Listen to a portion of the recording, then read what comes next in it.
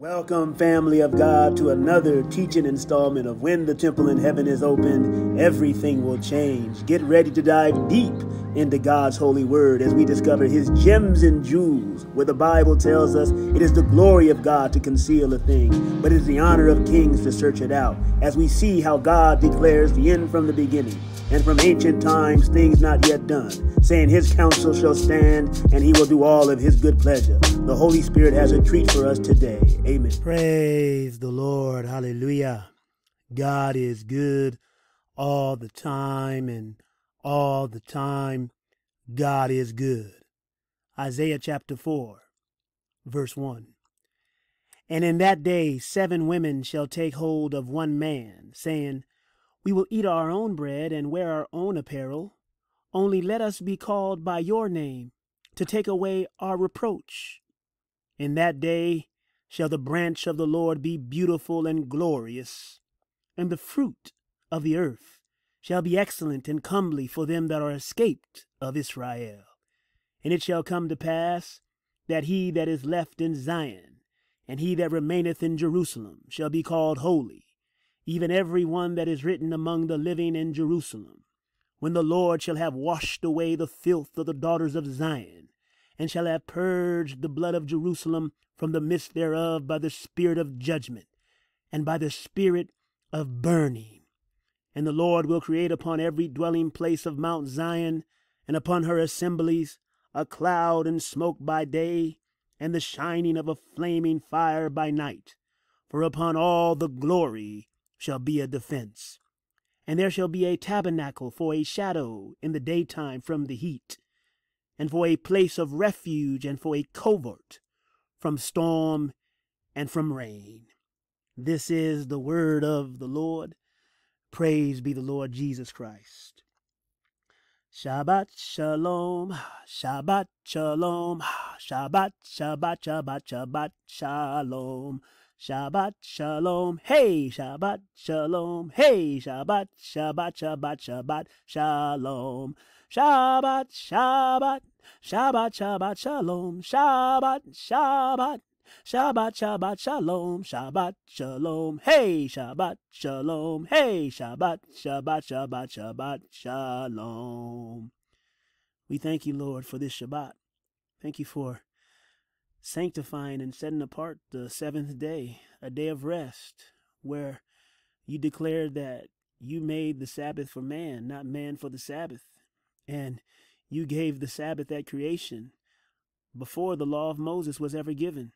And you have invited us to rest in you, hallelujah, on this day that you have set apart, which is a shadow of the rest to come. For there remains a rest for the children of God. And we know that that rest is going to be in the kingdom of God forever and ever, beginning on the 7th day. Hallelujah.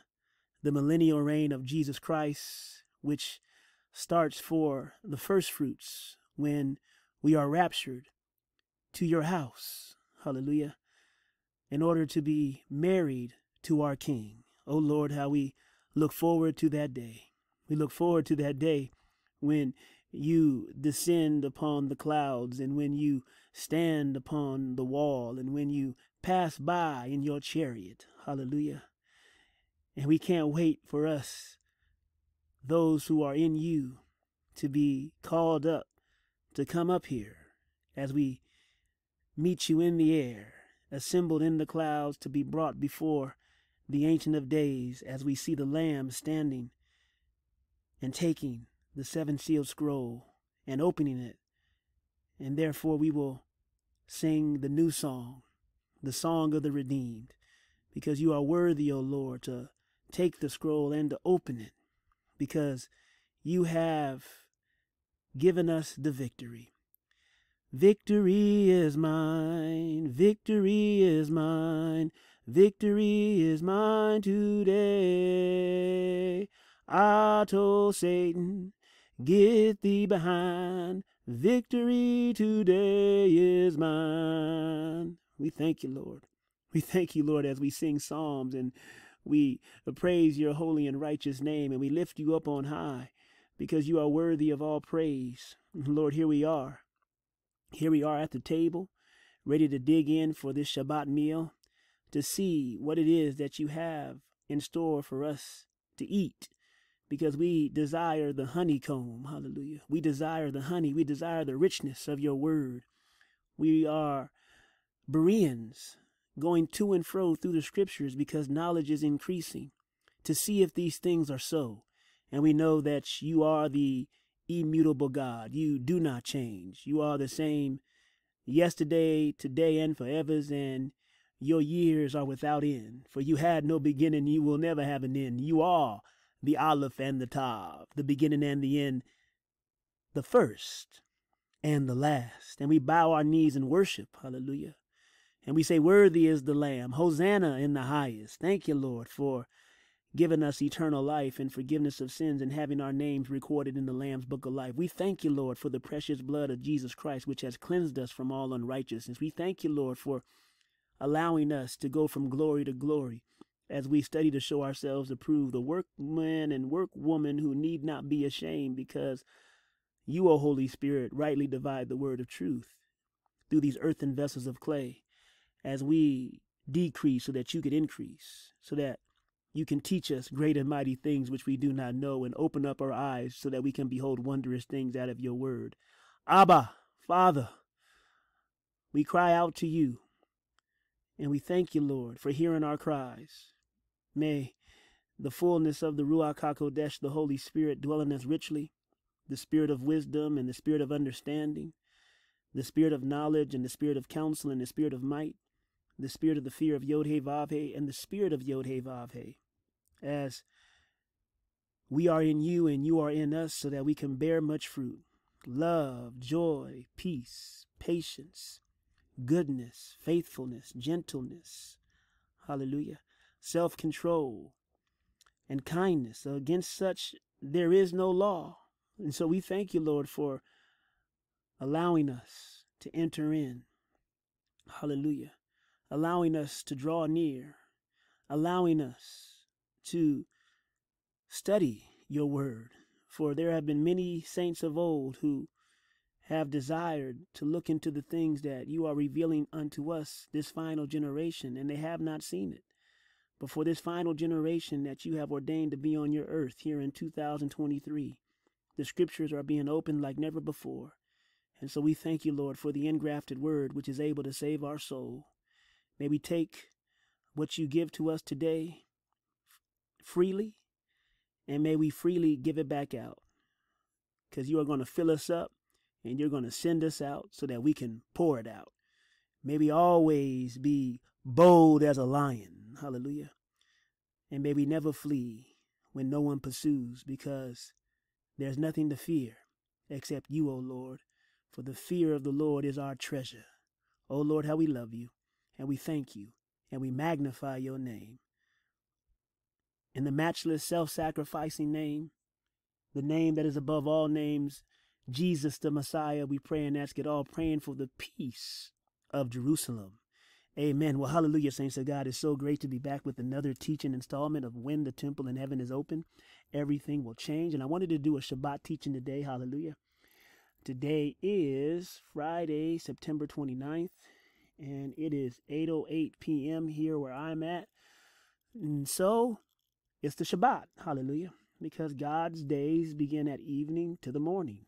The evening and the morning were the first day, and so and so and so and so. Hallelujah.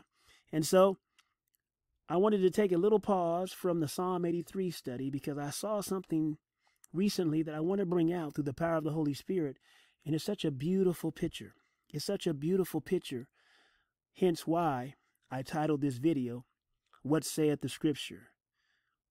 Why the third day? Hallelujah. What saith the Scripture?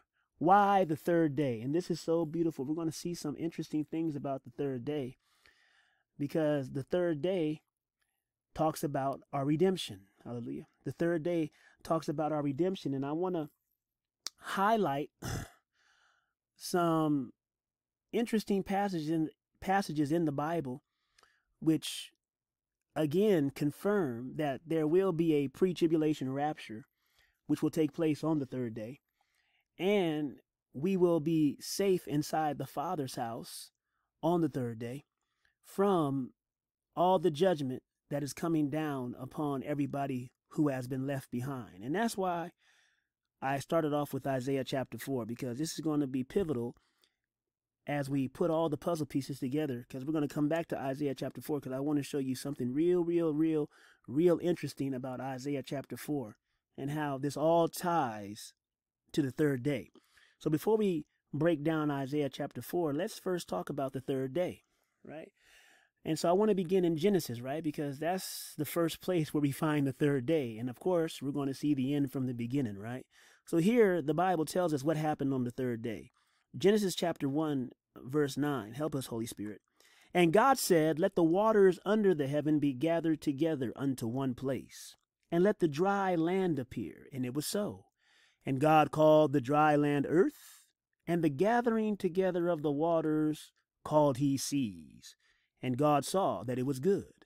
And God said, let the earth bring forth grass, the herb yielding seed, and the fruit tree yielding fruit after his kind, whose seed is in itself upon the earth. And it was so. And the earth brought forth grass, and herb yielding seed after his kind, and the tree yielding fruit, whose seed was in itself after his kind. And God saw that it was good. And the evening and the morning were the third day. And this is just so rich. Hallelujah. This is so rich, because not only do we find out what God did on the third day of creation, but we see the details of what happened on the third day of creation. Not only did God on the third day, hallelujah, gather all the seas together unto one place. Not only did God on the third day cause the dry land to appear, and he called it earth, and the gathering together of the waters called he seas, and he said that it was good. But God also brought forth the grass and the herb yielding seed and all the trees. Hallelujah. And this is the whole point. The trees were brought forth on the third day, and not just trees. God said fruit trees. And this is the first time that we come across the word fruit, right? Hallelujah. This is the first time that we come across the word fruit. Hallelujah. Fruit in the Bible. First time we come across fruit. Genesis chapter 1, verse 11. Genesis chapter 1, verse 12. Okay. The first time that we come across fruit, third day. The first time that we come across tree, third day. And so on the third day, God made all the trees of the earth appear, and all the trees of the earth produce fruit. Hallelujah. And God said that it was good. Amen. And so this is exactly what's going to tie in the third day to the time when Jesus Christ appears. Hallelujah. Because at the time when Jesus Christ appears, he's going to see if you have fruit. Hallelujah. He's going to see who has fruit and who doesn't have fruit. Because on the third day, hallelujah, according to Hosea chapter 6, verse 2, you know this. I'll begin at verse 1. Come and let us return unto the Lord, for he hath torn and he will heal us. He hath smitten and he will bind us up. After 2 days will he revive us. In the third day he will raise us up, and we shall live in his sight. So on the third day, God is going to raise us up. And so the third day is upon us. Hallelujah. The day and the hour, I personally do not know. But I know that the time and the season is the third day. The third day is upon us, and God says on the third day, he's going to raise us up, because it's been 2 days, right? 1 day with the Lord is 1,000 years, and 1,000 years is 1 day. What's today? 2023. So it's been 2,000 years since Jesus has been on the earth, right? It's been 2,000 years since Jesus has been on this earth, right? For the last 2,000 years, hallelujah, for the last 2,000 years, we've been in the second day. Hallelujah. We've been in the second day for the last 2,000 years. It's been 2 days. 1 day, 1,000 years. 1 day, 1,000 years. 2023, 2 days. So the third day, God says he will raise us up. So on the third day, when God raises us up, everybody who's found in him, the Bible tells us that we have to have fruit on this day, right? The Bible says that we have to have fruit on this day. The Bible tells us that in the Gospels, right? This is what the prophet told us. Amen. This is what the prophet, the forerunner, told us, right? The prophet John the Baptist, the one that Jesus said would come. Hallelujah.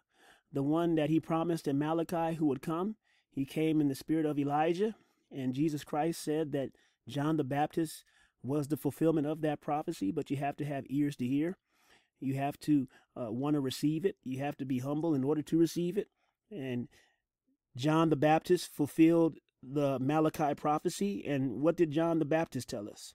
John the Baptist told us in Matthew chapter 3, hallelujah. I'll begin at verse 7. But when he saw many of the Pharisees and Sadducees come to his baptism, he said unto them, O generation of vipers, who hath warned you to flee from the wrath to come? Bring forth therefore fruits meet for repentance. Hallelujah. So fruit bearing involves repentance, right? Because we can't bear fruit unless we do what first? Repent, right? Because the Bible tells us that we have to change our mind, which is what the word repent means, metanoia, to change your mind. And you change your mind when you finally realize that you're a sinner, right? When I finally realized that I was a sinner in 2006, my mind changed. And because my mind changed and I acknowledged my sin, I acknowledged my transgressions, I acknowledged my iniquity, I finally realized that I fell short of the glory of God, and then I cried out, right? Because now that I had a change of mind, I could receive the change of heart, which was the heart transplant, which is what being born again is, right? God takes away the stony heart when we confess with our mouth that Jesus is Lord, and we believe in our hearts that God has raised him from the dead, and his word is like a fire shut up in our bones, because his word is a hammer that breaks the rock. Hallelujah. His word is a hammer that breaks that stony heart, right? The word of God comes into us through the person of the Holy Spirit, and he gives us a heart of flesh, and he seals us with himself, which is Christ in us, the hope of glory, Christ in you, the hope of glory. And therefore we are now born again, and then we could bear fruit. Hallelujah. And so John the Baptist is describing the process. Verse 8, Matthew chapter 3, bring forth therefore fruits meet for repentance. Change your mind, come into agreement with God, admit that you have sinned against him, that we have broken his commandments, and that we have no one else to save us except the one who came to save us, Jesus Christ. Verse 9, and think not to say within yourselves, we have Abraham to our father. For I say unto you, that God is able of these stones to raise up children unto Abraham. Verse 10, here goes the crux. And now also the axe is laid unto the root of the trees. Therefore, every tree which bringeth not forth good fruit is hewn down and cast into the fire. Hallelujah. God says that there's going to come a day of inspection. God says that there's going to come a day of inspection when he passes by, right?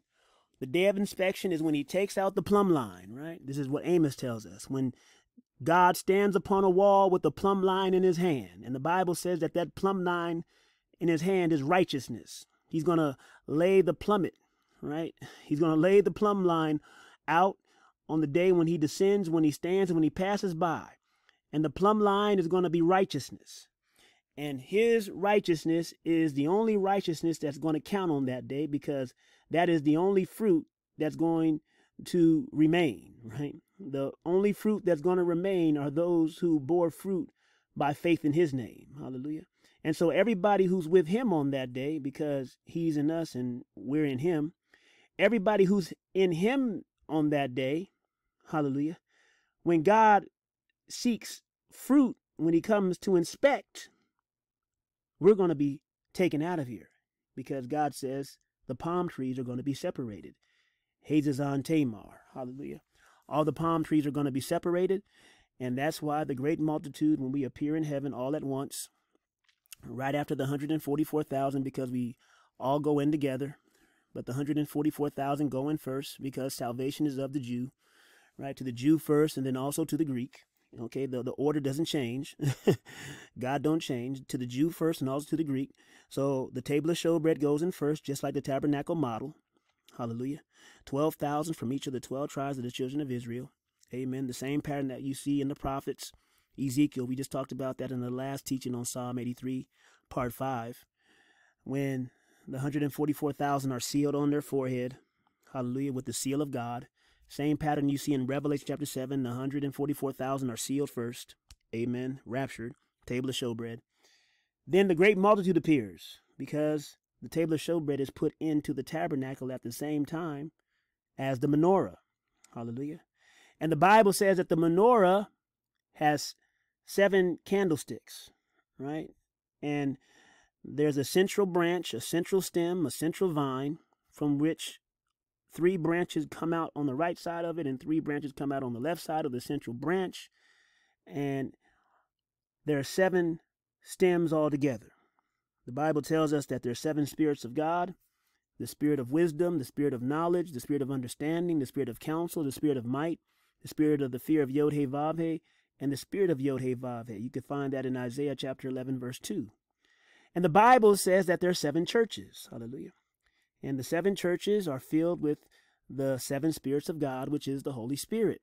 And the Bible says in order for the menorah to have light, it has to have oil, right? It has to be lit with olive oil. And what's the oil? The oil is the Holy Spirit, of course, because the Holy Spirit is the 7 spirits of God. Hallelujah. And so he has to be in us through the new birth. Amen.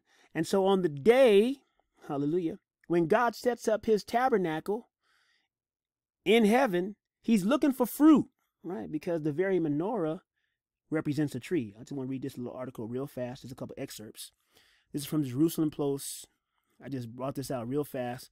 The tree and the menorah. The menorah was not just a candelabrum. It symbolized the covenant between God and the Jewish people. There it goes. There goes the menorah. There goes the menorah. And then here we see, right down here, I just want to show this to you. Amen. As Rabbi Samson Raphael Hirsch writes in his commentary on Parashat Terumah, made completely of gold, it symbolizes precisely that unchanging firmness and timelessness which, as indicated by its form, is to blossom and develop in the sanctuary of God through the spirit of God's law, to put awareness into practice by doing good. Goodness and truth are eternal and immutable. Resembling a tree, the menorah, symbolized awareness of God. Hallelujah. Resembling a tree, the menorah symbolized awareness to God. Hallelujah. And so here we see that even the Jews understand that the menorah resembles a tree, right? And so the very tree, which is the menorah, on it there was artistic artwork placed upon it of flower buds, right, on the stems. So the very menorah represents a tree. Amen. Jesus Christ tells us in Matthew chapter 7 something interesting again about the trees. Hallelujah. This is all going back to the 3rd day. We're going to build this precept. Matthew chapter 7. Amen. Matthew chapter 7 tells us this: a tree and its fruits. Amen. A tree and its fruits. Verse 15. Beware of false prophets, which come to you in sheep's clothing, but inwardly they are ravening wolves. This is the first thing that God told us to be aware about in Matthew 24, right? The first thing he told us about the sign of his coming, right, about the end of the age, is to be not deceived. For many will come in his name saying, I am the Christ. So here we see the same thing in Matthew chapter 7. Beware of false prophets, be not deceived, which come to you in sheep's clothing. Charles Taze Russell, the founder of the Watchtower Society, a.k.a. Jehovah's Witnesses. Joseph Smith, the founder of the Church of Latter-day Saints, a.k.a. Mormons.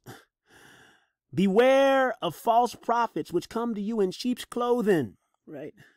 Many in the Catholic Church, right? They've had a long history, right, from selling indulgences, okay, in order to get people out of purgatory, which there's no such thing, right, by giving money to enrich these wolves in sheep's clothing, right, on to praying to saints and praying to the Virgin Mary, breaking the first commandment by putting somebody else in the place of God when God said that there's only one mediator between us and him, which is the God-man, Jesus Christ. God says, beware of false prophets. Muhammad, who came 600 years approximately after the resurrection of Jesus Christ, talking about he received a revelation in a cave from some type of angel, which of course was Satan. And he gave the Quran, to Muhammad and told him that the Bible must be changed because the promise goes through Ishmael, not Isaac. Beware of false prophets, which come to you in sheep's clothing, but inwardly they are ravening wolves. Verse 16. You shall know them by their fruits. Hallelujah. We know these people by their fruits, right? We know these people by their fruits. They promise liberty, but what do? They continue to shackle people in bondage, right? They promise liberty, right? Muhammad said, follow him. And what does he tell his followers to do? Commit jihad, right? Against all infidels, kill in the name of Allah. Does that sound like the first fruit of the Spirit, which is love? God says those who take the sword will perish by the sword. Okay. What does Muhammad say? He says he promises liberty, right? But he's really bringing people into bondage. He says, hey, bow down and face Mecca 5 times a day. That's going to cut it, Muhammad? No, it's not. It's not going to cut it. Not going to cut it, Muhammad. I'm not going to face towards no black box, no black cube, and bow down 5 times a day. That's not going to cut it. Where's the blood? Where's the blood, Muhammad? Right? God told me, beware of false prophets, which come to you in sheep's clothing, but inwardly they are ravening wolves. You shall know them by their fruits. Jehovah's Witnesses, they want to knock on your door and go door to door, right? They want to promise liberty, but they want to bring you into bondage, right? By denying the Lord who brought them. And they say, you know what? Jesus Christ, he ain't God. And so because we're going to teach you this lie, you got to shelter yourself inside the Kingdom Hall and don't associate with anybody else who doesn't subscribe to the Watchtower Society teachings, right? Same thing with Mormons, right? The same thing that Joseph Smith said, right? The same thing that Mormons declare, that Jesus Christ had a beginning, right? He's the spirit brother of Satan. Can you imagine these people? Ye shall know them by their fruits. Okay, there's no love there. God is love. And if you don't believe that Jesus Christ is God, well, the love of God ain't in you. Do men gather grapes of thorns or figs of thistles? Even so, every good tree bringeth forth good fruit, right? This is what happened on the 3rd day. These were all good trees. God said he saw everything on the 3rd day, and it was good. So all the trees were bearing fruit. This was before the curse, right? Before the curse, all the trees that God made to appear on the 3rd day, they bore fruit, right? On the 3rd day, all the trees were bearing fruit. And God said it was good. Hallelujah. So what's God going to do on the day when he comes on the 3rd day to revive us, right? To raise us up, right? God says a good tree, hallelujah, a good tree cannot bring forth evil fruit. Neither can a corrupt tree bring forth good fruit. Every tree that bringeth not forth good fruit is hewn down and cast into the fire. Wherefore by their fruits you shall know them. Okay, this is the day of inspection, right? This is the day of inspection. Hallelujah. This is the day when God finds out the hypocrites. This is how Matthew 7 actually begins, right? This is how Matthew chapter 7 actually begins, verse 5. You hypocrite, right? Verse 5, you hypocrite. So God has a work to do to find out all the hypocrites on the day when he inspects everybody's tree. Hallelujah. On the day when he inspects to see what type of tree you are and if there's fruit. Okay. God says, unless we abide in him and he abides in us, there's going to be no fruit. We have to abide in him and he has to abide in us so that we can bear much fruit. Hallelujah. He is the vine. We are the branches. Amen. And so we have to be in him and he has to be in us so that we can bear much fruit. But if you're not in Christ, right, the God man, right, if you're not in Christ, Emmanuel, that being interpreted as God with us, if you're not in Christ, the one who died on the cross and rose from the dead, If you're not in Christ, right, the one who is from of everlasting, whose goings are from of old, the one who is to be king in Israel, according to the prophet Micah. If you're not in Christ, the one born of a virgin, hallelujah. If you're not in Christ, there's going to be no fruit. There's going to be no fruit that remains. There's going to be no fruit on the day when God looks to see what's on your branch. Ooh-wee. There's going to be no fruit on the day when God comes to see what's on your branch. Remember, he's standing upon a wall with a plumb line in his hand. Hallelujah. And the Bible says when he stands upon a wall with a plumb line in his hand, the Son of Man is going to appear in the midst of the 7 golden candlesticks, meaning he is going to be in the midst because he is the central stem, right, of the menorah, right? He's the vine, we're the branches. He's going to appear in the midst, hallelujah, of the menorah. So unless we are part of the menorah, amen, found in him, not having our own righteousness on that day, right, but the righteousness only comes by faith in his name, there's going to be no fruit on your branch, right? And what does God say? God says, verse 19, every tree that bringeth not forth good fruit is hewn down and cast into the fire. Wherefore by their fruits you shall know them.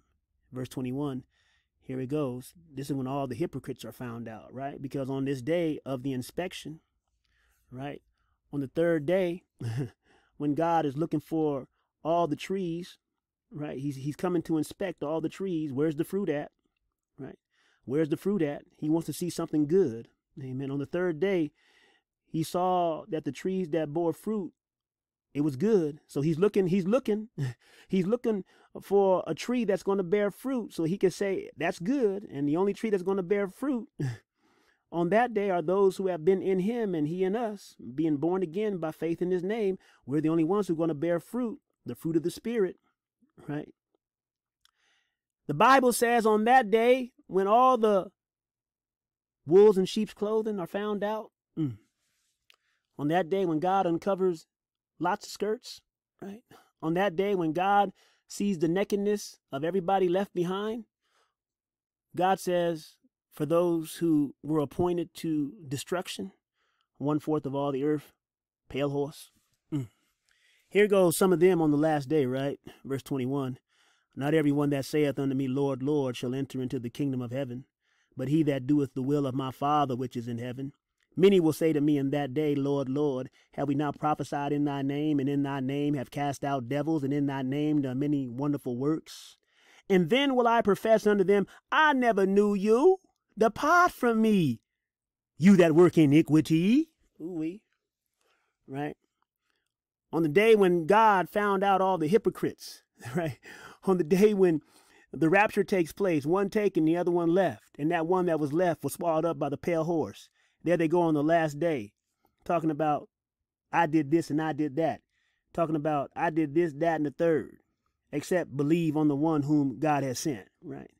They're trying to present their own works, right? But I prophesied in your name. I cast out devils in your name. I did many wonderful works. Oh, well, the Bible tells us that we are saved by grace through faith, right? Ephesians chapter 2, verse 8 and 9.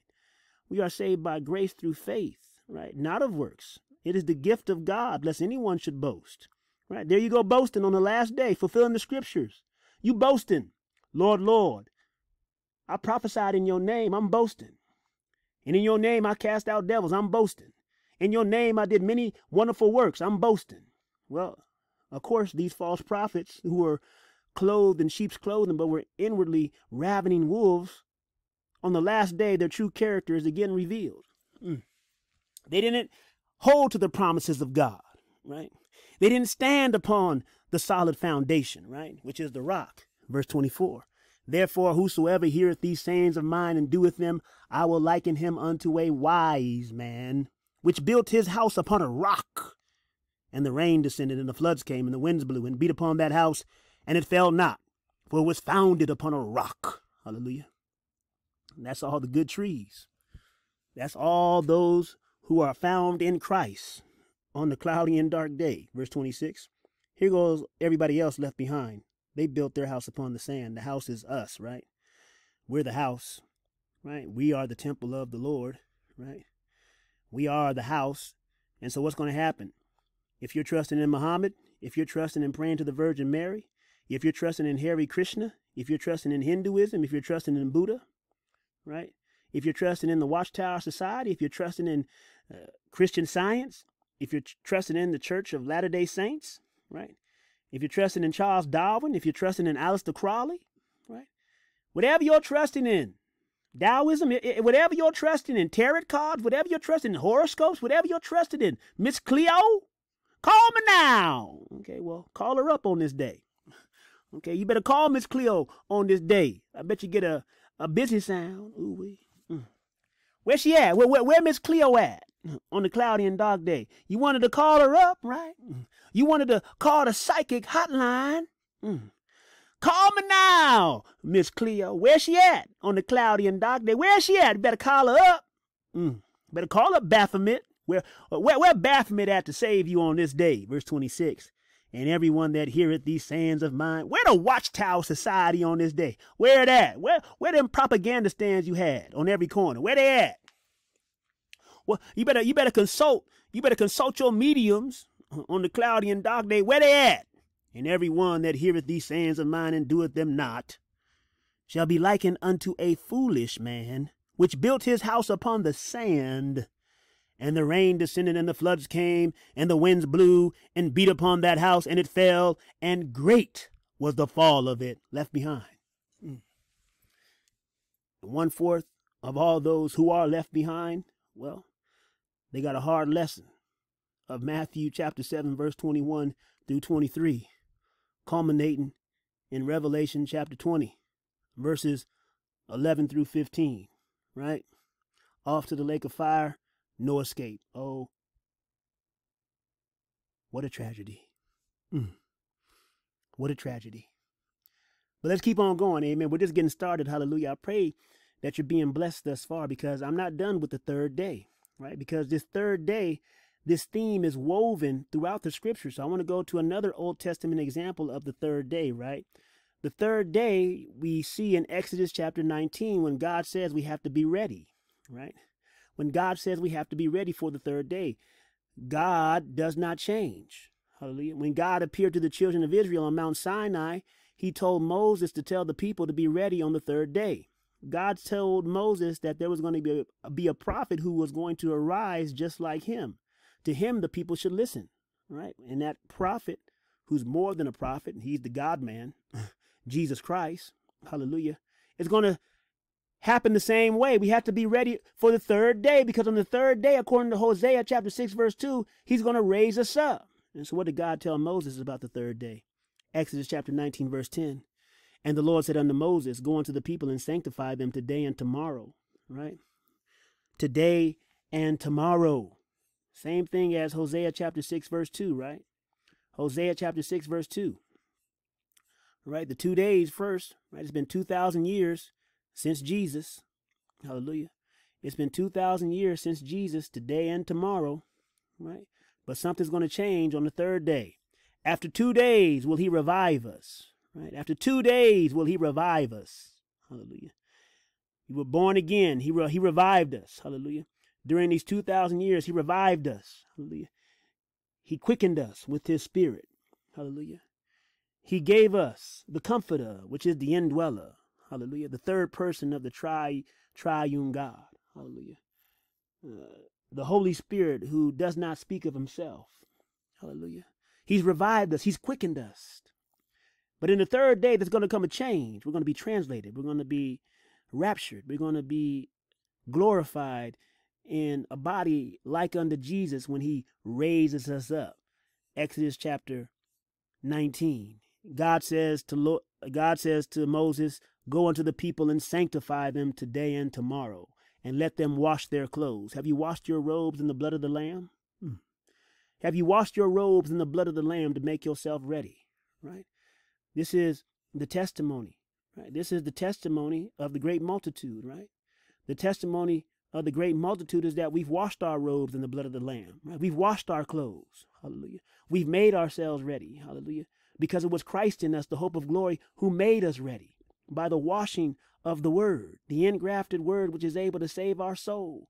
Do you have a testimony on the day when he raises us up? Well, if you're in the Father's house, you will, right?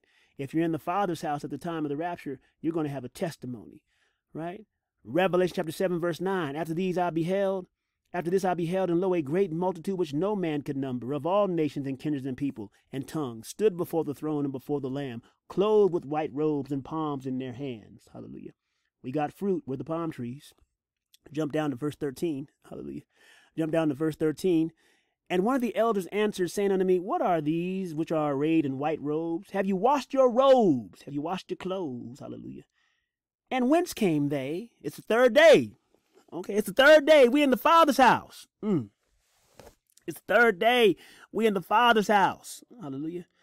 We have a testimony. Amen. Verse 14. And I said unto him, sir, you know us. And he said to me, these are they which came out of great tribulation, because we were never part of the great tribulation. Hallelujah. He brought us out so that he could bring us in. Where? To the Father's house. Okay. The people who go through the great tribulation are seen at the end, right? Who were beheaded, the tribulation saints. Right? They were beheaded for their witness for Jesus Christ. And the Bible says they were raised up at the second coming, which completes the first resurrection. Hallelujah. Revelation chapter 20. Amen. God says that we come out of the great tribulation because we were never part of the great tribulation. He brought us out so that he could bring us in. And how were we brought in? At the time of the rapture, when the third day began. And how did it all happen? We washed our robes. Amen. We washed our robes and made them white in the blood of the Lamb. Right? We washed our clothes in the blood of the Lamb. God says, sanctify them today and tomorrow. For the last 2 days, the last 2,000 years, we've been sanctified. Right? It's a continual process that the Holy Spirit is doing through us. Right? Going from glory to glory. Right? Going from glory to glory like Paul. Hallelujah. He said, I haven't arrived yet, but I'm aiming. Right? I'm pressing on toward the mark of the high calling of God in Christ Jesus our Lord. Okay? He keeps on aiming. Amen.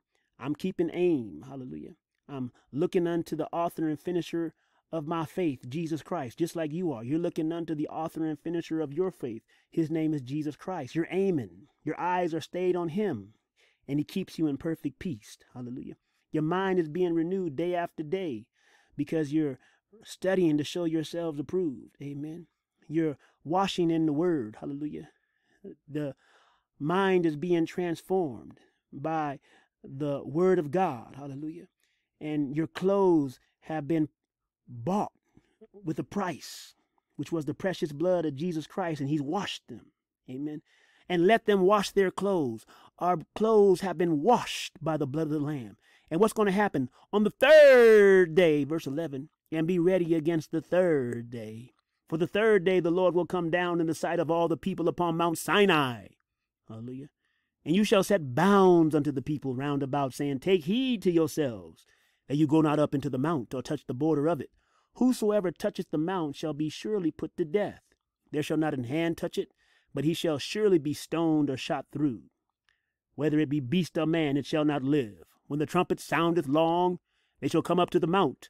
And Moses went down from the mount unto the people, and sanctified the people, and they washed their clothes. Hallelujah. And he said unto the people, be ready against the third day. Come not at your wives. Are you ready for the third day, my friend? Are you ready for the third day? Because what's going to happen on the third day? Verse 16. And it came to pass on the third day in the morning that there were thunders and lightnings and a thick cloud upon the mount, and the voice of the trumpet exceeding loud, so that all the people that was in the camp trembled. Hallelujah. And Moses brought forth the people out of the camp to meet with God, and they stood at the nether part of the mount. Amen. God is going to appear. Right? God is going to appear on the third day. He's going to come down when he descends from heaven. Hallelujah. Riding upon a cloud, riding upon the wings of the wind. Right? Riding upon a cherub, and he's going to fly. Right? He's going to cry out to the wheels. Oh, wheel. The gal. Here comes the gal. Hallelujah. He's going to descend with a shout. right? With the voice of the archangel and the trumpet of God. And the Bible says the dead in Christ will rise first. They made themselves ready for the third day. And then those of us who are alive and remain are going to be caught up, harpazoed, raptured, in the clouds to meet the Lord in the air. And so shall we ever be with the Lord, because we've made ourselves ready for the third day, right? Revelation chapter 7, right? We've washed our robes and made them white in the blood of the Lamb. We are ready for the third day when we appear before the throne of God. That's not all. Amen. Where else do we see the third day? We see the third day in Genesis chapter 22, and then we're going to get to the New Testament, and then we're going to come back, circle back to Isaiah chapter 4, because I want to show you this awesome detail about the third day, which blew my mind. I pray that it's going to, blow your mind as well, like it did me. Amen. The third day in Genesis chapter 22, right? Right. The third day in Genesis chapter 22, where again we see the picture of the rapture, right? And the second coming. Hallelujah, which is the offering of Isaac. Verse 1. And it came to pass after these things that God tempted Abraham and said unto him, Abraham. And he said, Behold, here I am, Hanani. And he said, Take now your son, your only son, Isaac, whom you lovest, and get thee into the land of Moriah, and offer him there for a burnt offering upon the mountains which I will tell thee of. And Abraham rose up early in the morning, and saddled his ass, and took 2 of his young men with him, and Isaac his son, and clave the wood for the burnt offering, and rose up, and went unto the place of which God had told him. Verse 4, Then on the third day, there it goes. What happened on the third day? Verse 4, Then on the third day, hallelujah, then on the third day, Abraham lifted up his eyes, and saw the place afar off. So on the third day, Abraham lifted up his eyes. What happens to those of us who are bearing fruit? Those of us who have the Holy Spirit, right? Why do we call Jesus Lord, Lord, and we do not do the things that he tells us to do? He said, when these things begin to come to pass, look up, for your redemption draws nigh. On the third day, everybody who's in Christ, we're looking up. This is exactly what we're doing now. We're looking up. We're waiting for him to appear. On the third day, the body of Christ, we're looking up. Hallelujah. On the third day, Abraham lifted up his eyes, and he saw the place afar off. This is exactly what we see in Isaiah. Isaiah chapter 33, right? Isaiah chapter 33. Hallelujah. I begin at verse 14. The sinners in Zion are afraid. Fearfulness hath surprised the hypocrites. Who among us shall dwell with the devouring fire? Who among us shall dwell with everlasting burnings? He that walketh righteously and speaketh uprightly. He that despiseth the gain of oppressions, that shaketh his hands from holding of bribes, that stoppeth his ears from hearing of blood, and shutteth his eyes from seeing evil. He shall dwell on high. His place of defense shall be the munitions of rocks. Bread shall be given him. His waters shall be sure. Your eyes shall see the King in his beauty. They shall behold the land that is very far off. My goodness. All of us who are in Christ, right?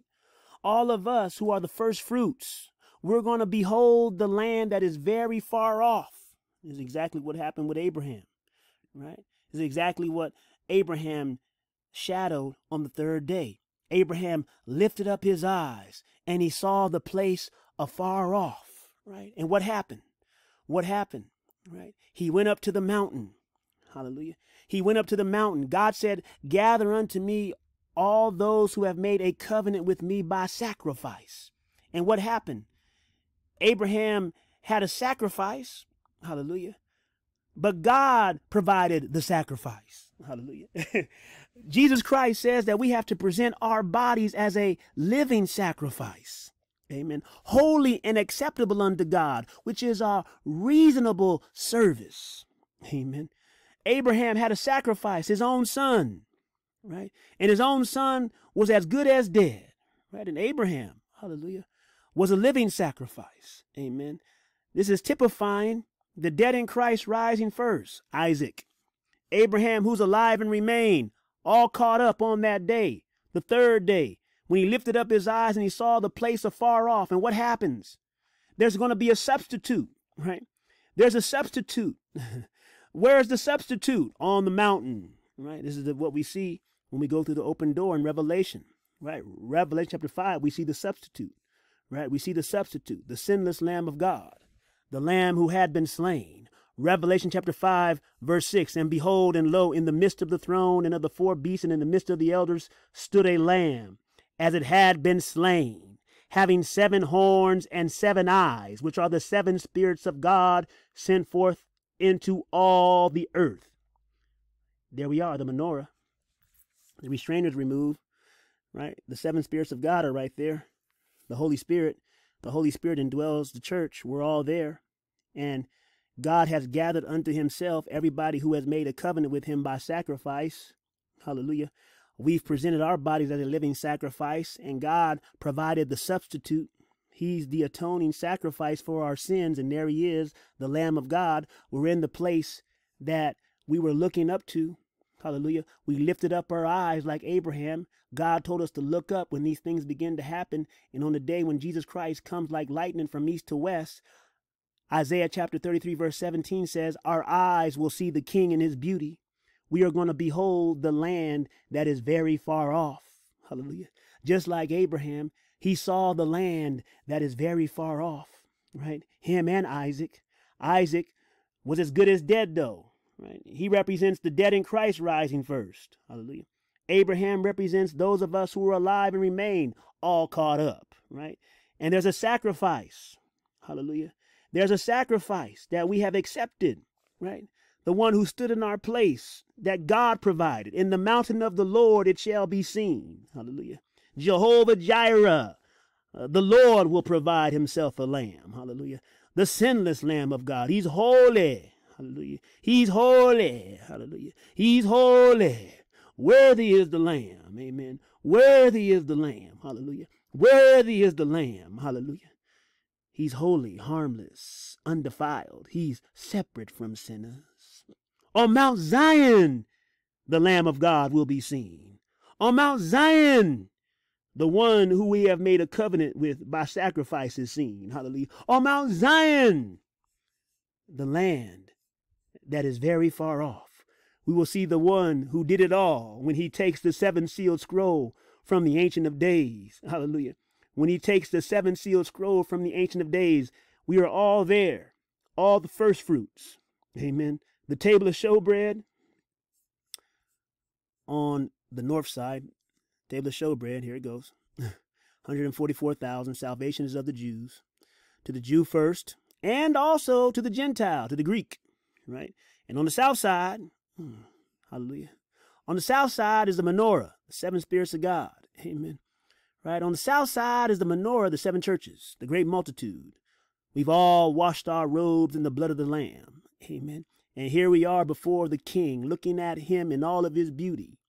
And guess what we're going to do as the first fruits? We're going to see the Lamb that was slain, okay, who was dead, but he is alive forevermore. The one who is, and the one who was, and the one who will always be. Right? The one who is from everlasting to everlasting, the one who had no beginning and shall never have an end, the one whose days are without number. Hallelujah. He is the Ancient of Days. Okay. He's the Ancient of Days. My goodness. He's the Ancient of Days. Hallelujah. The Bible says in 6 days God created the heavens and the earth, and on the 7th day he rested. God says he is the Ancient of Days. Hallelujah. Before there were days, he's the Ancient One. Ooh-wee. Before there was a day, he's the Ancient One. Hallelujah. Before there was ever a day, okay, when it was just him, God the Father, God the Son, and God the Holy Spirit, when it was just him, Ancient of Days. Hallelujah. Even before there was a day, there he is. Okay. All by himself. He needs nothing. Okay. God says if he were hungry, he would not tell us. Okay. He needs nothing. He answers to no one. He is the Most High. Hallelujah. He's self-sufficient. My goodness. But praise God that he's good. Hallelujah. Let the redeemed of the Lord say so. Can I get a hallelujah, someone? Okay. Let the redeemed of the Lord say so. Hallelujah. Ain't that Psalm 107? I'm just feeling a little praise in my soul right now. But it's really a whole lot, but I'm teaching, amen. But we could praise now, amen. We could praise him, hallelujah. I don't know why people talk about how heaven is born. Well, if you don't want to praise God, I can see why you say such things, because we're going to praise him. Hallelujah. Oh, give thanks unto the Lord, for he is good, for his mercy endureth forever. Let the redeemed of the Lord say so, whom he hath redeemed from the hand of the enemy. Hallelujah. And gathered them out of the lands from the east and from the west, from the north and from the south. My goodness. What's going to happen on this day? What's going to happen on this day? Hallelujah. We see the whole picture right here in Psalm 107, right? All of us who are in the Father's house, we're going to sing the song of the redeemed, which is the new song, right? We're going to sing the song of the redeemed, which is the new song. Hallelujah. He's going to redeem us from the hand of the enemy. The dragon stands before the woman to devour the child as soon as we are born, but we are caught up, harpazoed, raptured, right, to God in the clouds, right, to meet him in the air, and brought through the open door into his house. Hallelujah. He's going to gather us from the east and from the west, because he comes like lightning from east to west. He's going to set up his tabernacle from the north to the south, right? Because to the north is what? To the north, the table of showbread is put in, 144,000 north side. Here it goes. Here goes the north. On the north side, table of showbread. From the north and from the south. And on the south, hallelujah, is the menorah. You can't make it up even if you tried. Only God could do this. Amen. Only God could do it. He's coming like lightning from east to west. Ooh-wee. Everybody get on board the glory train. Okay, everybody get on board the glory train, third day express. Amen. Everybody get on the glory train, third day express. Hallelujah. If you heard the shout, get on board, dead in Christ. If you heard the voice of the archangel, behold, the bridegroom comes, go ye out to meet him, sealed 144,000, table of showbread. If you heard the trumpet of God, all of us who are alive and remain, get on board. Come up here, hallelujah. He coming like lightning from east to west, third day express. Better get on board. Hallelujah. You got fruit? Amen. What's your entrance to the glory train, third day express? What's your entrance?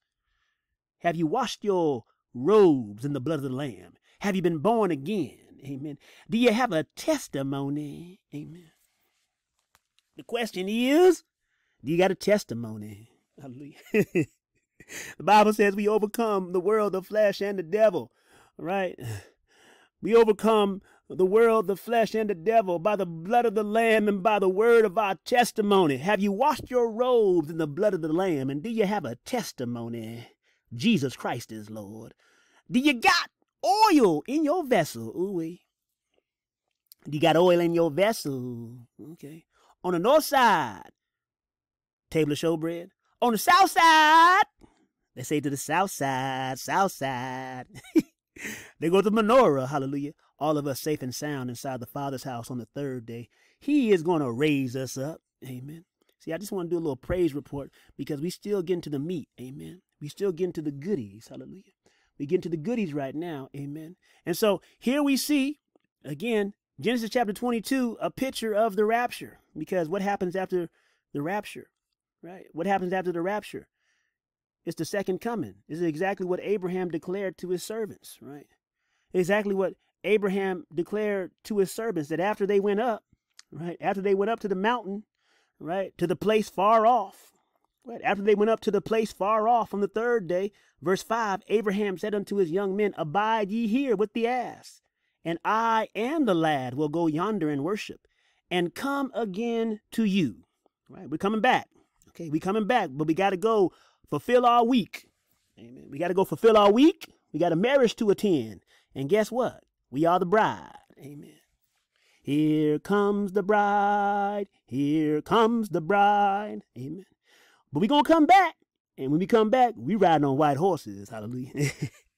when we come back, we coming on white horses. Ooh-wee, I can't wait. Amen.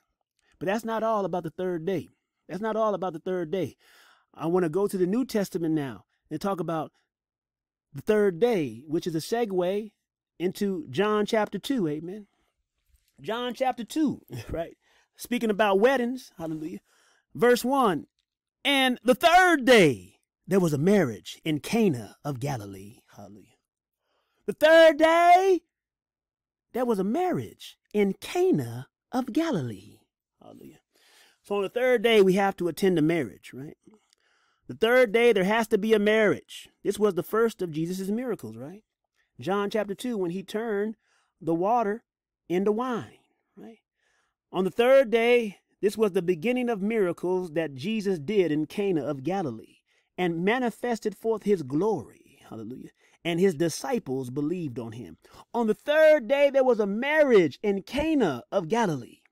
On the third day, there's going to be a marriage in the land far off. In the third day, there's going to be a marriage in the Father's house. In the third day, when Jesus Christ comes like lightning from east to west to get everybody who has been redeemed so that we can sing the song of the redeemed, which is the new song that only the 144,000 can learn, which is the opening of the seven sealed scroll by the Lamb of God, which the table of showbread, all the redeemed put on the north side of the Father's house, and the menorah, all the redeemed put on the south side of the Father's house can sing. We are the 7 baskets full, the menorah, and the 12 baskets full, table of showbread. Hallelujah. We are the first fruits unto God. Amen. And the Bible says, because we are the first fruits unto God, amen, we have a new song. Revelation, right? Revelation chapter 5. Amen. Right when we see the Lamb stand up, right? When we see our substitute. It should have been us on that cross. But God is love. And he said, in the mountain of the Lord it shall be seen. Jehovah Jireh, the Lord himself will provide a lamb. Amen. The Lord himself has provided a substitute. The Lord himself has stood in the gap.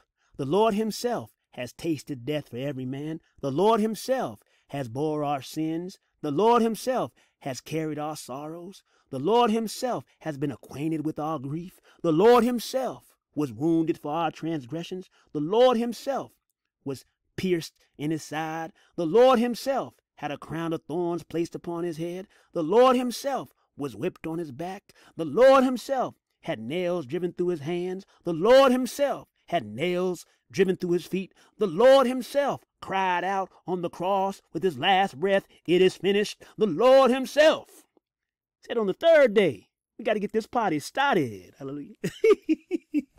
Well, he didn't say that, but he did say it. Hallelujah. On the third day, my goodness. Okay. A lot of singing and dancing. Amen. A lot of singing, a lot of dancing. Amen.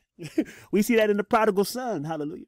In the prodigal son, we see the singing and the dancing. Okay, there's a party. Hallelujah. He said, look at it. Let's get this party started. Hallelujah. Right? When the younger son comes home first. Amen. Okay. Because the last has to be first. Right? And the first has to be last. So the younger son has to come home first. And when the younger son comes home first, God, the Father, puts on a party. He puts on a jam. Ooh, he puts on the jam of jams. He said, let's get this party started. It's the third day. Third day, there's a wedding. Hallelujah. We got to fulfill our week. Okay. A lot of singing. Ooh, a lot of dancing. Amen. And the Bible says we're going to have a new song to sing right when we go into his tabernacle with thanksgiving and praise. Verse 9, Revelation chapter 5. And they sung a new song saying, you are worthy to take the book and to open the seals thereof. For you are slain and hast redeemed us. Let the redeemed of the Lord say so. Oh, goodness. Let the redeemed of the Lord say so. Hallelujah. Why is it? Why is it, family of God? I'm just so excited. I don't know why, but I do know why. It's the joy of the Lord. You got the fruit of the Spirit. Amen. Love, joy. The Bible says that the joy of the Lord is our strength. Hallelujah. I'm so excited. I just can't hide it. Hallelujah. Revelation chapter 14. What does God say about the 144,000? Those put on the north, right? The redeemed. Amen. When he comes like lightning from east to west and gathers his people from the north and to the south. On the north, the Bible says, to the table of showbread, the 144,000. they can learn the new song. Verse 3, and they sung as it were a new song before the throne, as it were a new song, right? Because we already know what the new song is in Revelation chapter 5. It's the same new song. There's only one new song. Amen. And that new song is the song of the redeemed, because we get to see the Lamb take the book and open the seals thereof. For he was slain, and he has redeemed us to God by his blood out of every kindred and tongue and people and nation. Every kindred, every tongue, every people, every nation. Well, that's the great multitude, right?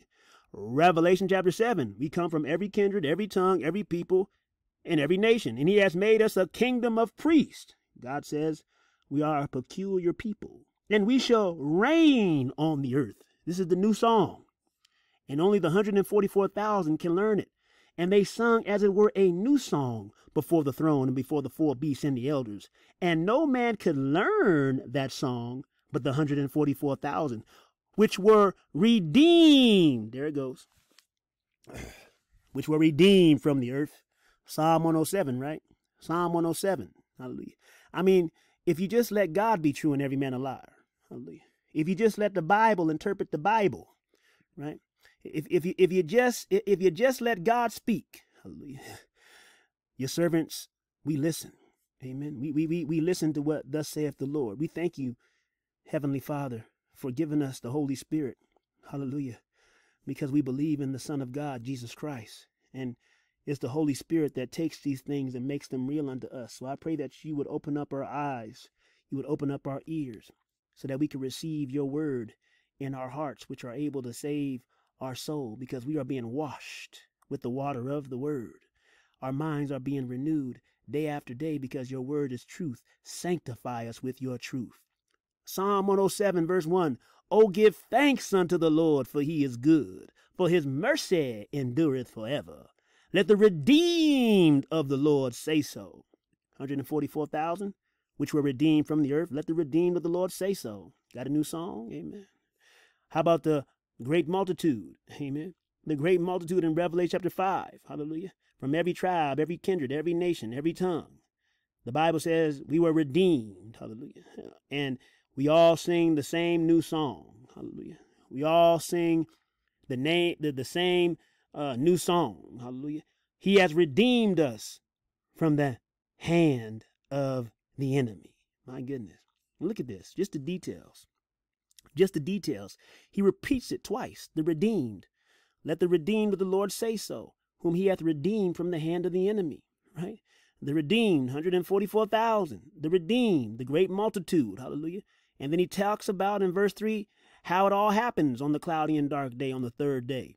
Hallelujah. And he gathered them out of the lands, from the east and from the west. The Son of Man comes like lightning from east to west. And he puts us into his house from the north and from the south. Hallelujah.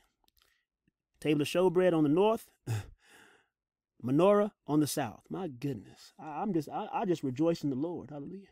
I just rejoice in the Lord, and I say God is good. Amen. Because we have a wedding to attend, right? On the third day, there has to be a marriage in Cana of Galilee, and that happened. So on the third day, there has to be a marriage in heaven. God don't change. Amen. On the third day, has to be a marriage in heaven. Amen. On the third day, got to be a marriage in heaven. What saith you? What saith you, child of God? On the third day, there has to be a marriage in heaven. On the third day, my goodness. God said, sanctify yourself. Sanctify yourself today and tomorrow. Because on the third day, he coming down. Hallelujah. On the third day, sanctify yourself today and tomorrow. On the third day, he coming down. Sanctify yourself today and tomorrow. On the third day, he coming down. Last 2,000 years, we being sanctified. About time for the third day to happen. Amen. But that's not all. That's not all. I got one more New Testament example. Then I want to get to Isaiah chapter 4 to show you this amazing thing about the third day. Hallelujah. I pray that you've been learning a little bit about the third day right now, though. But let me show you this. The first time, now look at this. The first time, help us, Holy Ghost. The first time that we come across the third day in the New Testament, look at this. Hallelujah. Look at this. This is the whole shebang. Amen. I always say it's the whole shebang, but it's like, you know, wherever you go in the word, it's always the whole shebang, because this is the word of God, right? Okay. This is the word of God. Hallelujah. And so what happens? Hallelujah. What happens? The first time that we see the third day take place in the New Testament, amen, is in Matthew chapter 16. Let me just show you this in the eSword so you can verify the facts. Hallelujah. I want you to verify the facts. Third day. We just talking facts, amen. We talking facts. Third day, New Testament. Okay, first time we come across the third day, this phrase, Matthew 16, verse 21. This is the first time that we come across the third day. Now look at this. Ooh-wee. Matthew 16, verse 21. This is what's going to happen on the third day, right?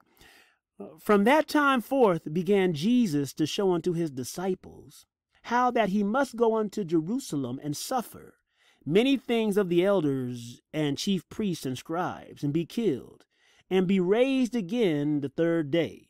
Verse 22, so the third day, right? We are his disciples, and the disciple is not above the master, so just as our Lord was raised up on the third day, we're going to be raised up on the third day because we're just like him. But what happened? What happened on the third day? Okay, when the first time the third day is mentioned in the New Testament, hallelujah, look what happens in verse 22 and 23. Then Peter took him and began to rebuke him, saying, Be it far from you, Lord. This shall not be unto you. Look at this now, verse 23. You know what this says. But he turned and said unto Peter, Get thee behind me, Satan. Thou art an offense unto me, for thou savorest not the things that be of God, but those that be of men. My goodness. I mean, we could really park here for a long time, child of God. We could park here for a long time and talk about this, but I'm not going to be too long. Amen. I'm not going to be too long because I want to get to Isaiah chapter 4. But this is the whole, this is everything, right? This is exactly what happens on the third day, but it's just so much to this, right? Because it's the same way today, right? It's the same way today, just building up to the third day. You got people who are just like Peter, right? And they say, you know what? There ain't gonna be no rapture on no third day. They say, ooh, they say it too. You know, they say it. They say it. I can't believe it. They say it just like Peter, though, just like Peter. They say it just like Peter. There ain't gonna be no rapture on no third day. There ain't gonna be no rapture on no third day. Oh no. There ain't gonna be no raising up on no third day. Right? You got these people out here. Right? Isn't this what Peter prophesied? Right? There shall come mockers in the last days. Right? Scoffing. Right? Saying, where is the promise of his coming? Where that? Ain't no rapture on the third day. I told you. Where's the promise of his coming? Where that? Ain't no raising up on no third day. Where the rapture at? Where that? Okay. Same thing. And so what's happening? Of course, they're being inspired by the dragon, right? The dragon is inciting all this, right? There's nothing new done under the sun. First time the third day is mentioned, here comes the dragon, right? First time in the New Testament that the third day is mentioned, here comes the dragon. My goodness. Is it not in your Bible? Tell me, child of God. Child of God, tell me. Is it not in your Bible? Is it in the text? Tell me now. I'm telling you, child of God. I'm telling you. Child of God. The first time that the third day is mentioned, who shows up? I'm talking about the first time, child of God. Right. The first time, I don't know why Saith just popped into my mind. Saith is a singer. She said that song, it's never as good as the first time. I guess that's why. But I digress. I really want to sing that song right now, but my singing voice, as you know, help me, Lord Jesus. On the third day, who shows up? The first time that the third day is mentioned in the New Testament, we in Matthew chapter 16, right? Who shows up? There you go. There you go. Okay, old dragon. There you go, third day. On the third day, the dragon knows. Hey, The dragon knows, hey, I got to get to the salmon, right? On the third day, whenever the dragon hears about the third day, he said, oh, time to try to catch me some salmon, right? The dragon stands before the woman to devour the child as soon as we are born, right?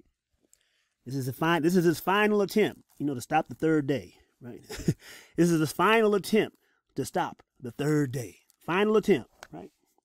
Revelation chapter 12. He tries to stop the third day again, right? But what's going to happen? The same thing. The Lord is going to rebuke him. Amen. The Lord is going to rebuke the enemy. Okay. Get thee behind me, Satan. Get under my feet. Get down there. Dragon. Okay. Get thee behind me, Satan. Thou art an offense unto me. For thou savorest not the things that be of God, but those that be of men. Hallelujah. So the same thing is going to happen. When the third day comes, when God raises us up, the dragon is going to try to stop the third day from happening, just like he appeared here, right? In Matthew chapter 16, the first time that the third day was ever mentioned in the New Testament, the dragon appeared. So type in shadow. We see the same thing happening in Revelation chapter 12. When the third day comes, when it's time to raise us up, dead in Christ rise first, those of us who are alive and remain, all caught up. The dragon's right there to try to do something, but hallelujah, God says, get thee behind me, Satan. Okay, get under my feet now. Right? I can't wait too. I can't wait. Okay, God gonna tell Michael, hey, handle my light work. Right? God gonna tell Michael, man, handle this light work. Okay. God gonna tell Michael, man, take care of this light work. Light work. Okay. Michael, man, Michael, go take care of this light work. Light work. Okay. And Michael, he gonna do his job. Hallelujah. Right? Michael gonna do his job. Amen.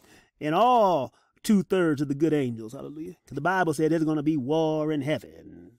Okay. Michael and his angels will fight against the dragon and his angels. Light work. Okay. Okay. What does light have to do with darkness? Light dispels all darkness. Okay. Light work for all the good angels. Amen. Them fallen angels. Ooh, it's a rout. Okay. There's not one straggler still standing around in heaven. No. All of them get down. Okay. Hit the deck. Okay. Everything that can be shaken, shake. Bible says, yet once more, God has promised. This is what God said. On the third day, because we know we're talking about the third day, this is what's going to happen.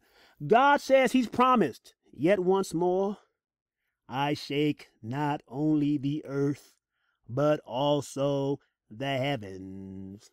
Okay. Everything shake that can be shaken. Okay. All you fallen angels, get out. Okay. And don't you come back no more, no more, no more, no more. Hit the road, Jack. And don't you come back no more. Hallelujah. Hallelujah. I can't wait. Amen. And we have a praise on that day with the new song. Amen. We're going to enter into his tabernacles with thanksgiving and praise. The accuser of the brethren has been cast down. Him and all of his angels forever banished. Hallelujah. Okay. And they got 7 years of mischief. Right, they got 7 years of mischief. Don't want to see it. Right, they got 7 years of mischief. Fourth beast kingdom. Woe worth the day for anybody left behind that has to see that. And then we come back riding on white horses, and the enemy gets put in the bottomless pit for 1,000 years. Shut him up. Put a seal over him. And God even says that that's just, some angel. Not saying that it's just some angel. Every angel is more powerful than any human right now until we get our glorified bodies. But the Bible don't even give a name for the angel that puts the dragon in the bottomless pit. He just says an angel takes the chain and chains up the dragon and throws him into the bottomless pit. Okay. Right? Light work. Right? Okay. Oh, dragon, light work. Any angel that God says deal with you, that angel going to deal with you. Oh, dragon. Right? They're going to shut him up for 1,000 years. And at the end of the 1,000 years, after the end of the seventh day, okay, the dragon going to be let out for a little season. My goodness. But praise God, we're going to be in our glorified bodies. And then here he comes again. Okay. And we were just getting comfortable too, right? I'm already picturing it. Right? 1,000 years in the future.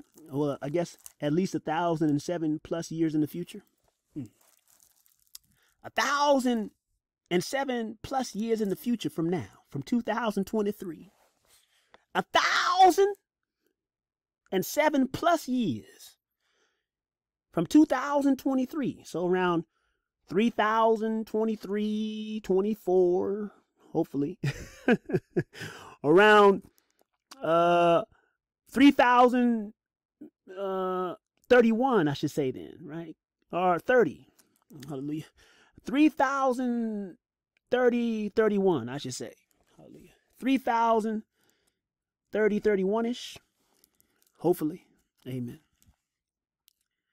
There you go again. My goodness. There you go. But praise God, we're going to be in our glorified bodies. And then here comes the troublemaker one more time. My goodness. Saying a leopard don't change his spots, and he's still up to his same old tricks. Going out to deceive the nations that were born during the millennial reign of Christ. And he does a number once again, right? Because the Bible says he gathers an army as numerous as the sand of the seashore for all the people who were born during the millennial reign. A lot of them, at the first chance at rebellion, they follow the dragon. Can you believe it? But hey, that's what the Bible says. And then God puts an end of it once and for all. And then it's the crossroads. Amen. It's the crossroads. Hallelujah. Last day. See you at the crossroads, crossroads, crossroads. See you at the crossroads. Hallelujah. Last day. Last day. Woo-wee. Praise God. We're going to be on the right side of history, though. On the last day, well, see you at the crossroads. Okay. I hope you ain't going to be lonely. Ooh-wee.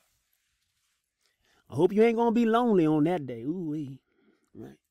But before I get too much carried away, as you can see, it's the Shabbat, and I'm feeling pretty happy. Amen. I'm feeling pretty joyful. Hallelujah, because God is so good. And let me just show you this last connection. Back to Isaiah chapter 4. Now look at this. Look at this. Hallelujah. Okay, so let me go to my notes. I got my notes. Okay, look at this. Hallelujah. God is so good. So here we go. There's a Hebrew word that only occurs one time in all of the Bible. And that Hebrew word that occurs one time is the Hebrew word mistor. Okay, mistor. Mem, Samik, Tav, Vav, Resh. And it means place of shelter. The numerical value of mistor is 706. Mem 40, Samik 60, Tav 400, Vav 6, Resh 200. 200 plus 6, 206, plus 400, 606, plus 60, 666, plus 40 is 706. Hallelujah. The mistor. Hallelujah. The mistor. Hallelujah. The mistor is a place of shelter. Amen. And there's just so much to this, but I want to hammer home the main point, and maybe I'll piggyback off a couple subpoints. But the main point is that this place of shelter, in the Hebrew called the mistor, it's only in one place in all the Bible, and it's in Isaiah chapter 4. The reason why this is significant is because the third day, Yom is day, Shiloshi is third, also has a numerical value of 706, right? Yom is Yod 10, Vav 6, Mem 40, right? Yod 10, Vav 6, 16, plus Mem 40 is 56. Then you got Sheleshi, which is third. That's Sheen 300, Lamed 30, 330, plus Yod 10, 340, plus Sheen is 640, plus Yod 650. So 650 plus 56, 706. Hallelujah. So on the third day, there's going to be a mistor. Hallelujah. On the third day, there's going to be a place of shelter. That's the whole point. Hallelujah. On the third day, Yom Shilishi, the third day, there's going to be a place of safety, right? There's going to be a place of shelter. Hallelujah. There's going to be a place of shelter from what? The 666. Amen. The 666. I'm going to show you that subpoint. But before I get there, let me just show you the places in Isaiah chapter 4 where we see it, and break this down through the power of the Holy Spirit. So first, Genesis chapter 1, verse 13. Here it goes. Yom Shilishi, right? That is the third day. Hallelujah. Okay. The third, Shilishi, here it goes. Shin, Lamed, Yod, Shin, Yod, Shilishi, Yom, Yod, Vav, Mem. Yom Shilishi, 706. So the third day is 706. In Isaiah chapter 4, we see that there's going to be a place of safety. Amen. And the place of safety, the Mistor right here, Strong's 4563, as you can see, it's only one place, one occurrence. It's in Isaiah chapter 4, verse 6. Okay, because this is going to happen on the third day. There's going to be a place of protection. There's going to be a place of shelter. Hallelujah. In Isaiah chapter 4, verse 6, we find it. And this all has to do with, of course, the rapture. But it talks about, in the context of Isaiah 4, which goes hand in hand with the 3 chapters before it. Hallelujah. Because it talks about the build up to the day of the Lord. Hallelujah. When this all takes place. But what's interesting is that this Mistor, hallelujah, it comes from the word Sathar. Okay, it comes from the word Sathar, which has its origins, hallelujah, Sathar, which means to hide and to conceal. Samik Tav Resh. That's where the Mistor comes from. And guess who appears, right? Guess who appears, right? Guess who appears when the place of shelter is given to all those who are found in Christ on the third day? Well, who appears is Sether, right? The 666, who is the hidden one. Remember the one with the evil report? Remember the one with the evil report, hallelujah, that we find in the story of the 10 spies, hallelujah. The story of the 10 spies, the one who was hidden, his name was Sether, hallelujah. And we see Sether right here.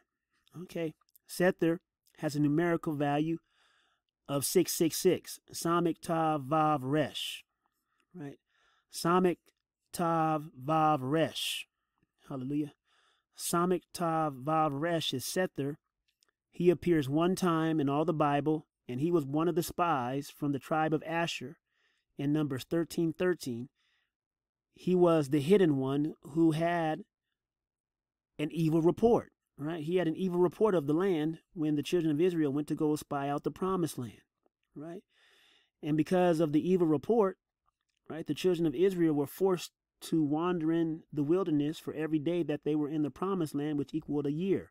So for 40 years, they had to wander in the wilderness because the 10 who had the evil report, okay, troubled the camp of Israel with their evil report. And there was one hidden among the 10 who had the evil report who has a gematria value of 666. His name is Sether. And Sether means hidden one, the hidden one. So at the time of the end, when the evil report is manifested, when the hidden one is manifested, hallelujah. When the hidden one is manifested, when the restrainer is removed, amen, at the time of the rapture, all of us who are removed at that time, we go to the place of safety, right? We go to the Mistor. We go to the Mistor. You add a mem and you got Mistor instead of Sether, right? You put a mem right here, hallelujah. And the mem is what? The mem is the waters, right? So there's going to be waters that are going to be separated above, right? There's going to be waters that are going to be separated above, because mem is waters, hallelujah. And the waters that are separated above are going to find a place of shelter, right? Second day of creation. God separated the waters above from the waters below. While the waters below, right, the waters who are left below, they're going to see the hidden one that has been now revealed, which is Sether, right? Sether means to hide, to conceal, right? Here goes Sether. And Sether means hidden one, right? Comes from the same root word, kathar, right? The same root word that Mistor comes from. Hallelujah. Now let me show it to you in Isaiah chapter 4, and then we'll be done. Isaiah chapter 4.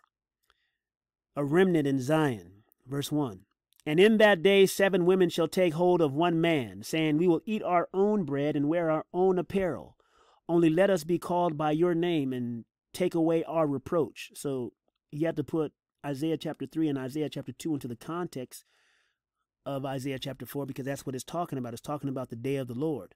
So like if you go back to Isaiah chapter 2, you'll see this is the day that God stands up. And Isaiah chapter 3 talks about all the destruction, right? Isaiah chapter 2 talks about when God stands up. Hallelujah. For the day of the Lord of hosts shall be upon everyone that is proud and lofty, upon everyone that is lifted up, and he shall be brought low. Hallelujah. This is the day when God stands up. Amen. And then it talks about it in Isaiah chapter 3 about the conditions that are going to be on the earth for everybody who was left behind when God stands up. Amen. And you can read that on your own accord. But I want to talk about Isaiah chapter 4 because it continues with these people who are left behind. 7 women are taking hold of one man. And this is multifaceted, but just in the context of what we're talking about, there's going to be so few men left that there's more women than men, and they're trying to get just one man, hallelujah, to take care of them in the immediate context of what we're talking about. Hallelujah.